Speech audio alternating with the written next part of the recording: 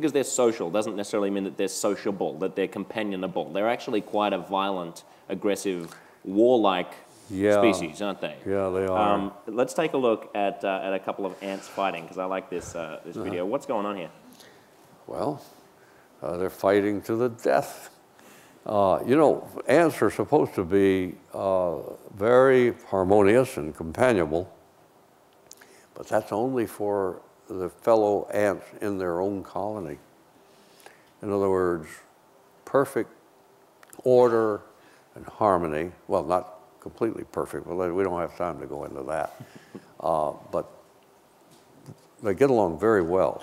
And they sacrifice themselves for the welfare of other members and all of that. Well, people get the idea that, well, why can't we live like ants? But the fact is that while they get along so well with others that smell like them, they are frequently at constant war, and they commit myrmicide. That's means one colony will completely extinguish another colony.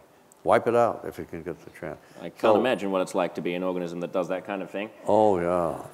Well, they're far worse than us, actually. They're the most warlike. Let's take a look at the ant nest, the ants defending their nest, because this is a perfect example of what you're talking about. What are they spraying here? What is this? Well, this is a kind of ant that you would find around here. They build big mounds. They're on the top of them there. And these ants are defending their nest against some kind of invader. And they've come out, and what they do, can you see that stuff spraying up into the air there? Yeah. That's formic acid. Formic acid? Yeah. So they form a kind of big artillery battery on top. All those ants are standing there. And notice they're sticking the bottoms, their abdomens up in the air, and they're squirting out formic acid, so that you can get quite a load of poison. I remember one of the first time I started working on ants, I decided I'd start collecting some of these specimens. And boy, the next morning I saw the skin peeling off my fingers. You don't mess around with those ants. Wow.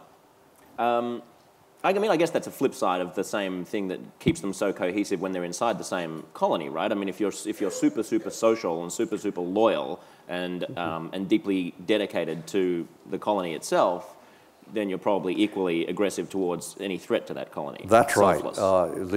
By being completely harmonious in your little group and very aggressive toward and competitive toward other groups, you, in the end, control more territory, you raise more new queens to go out, mate, and start new colonies.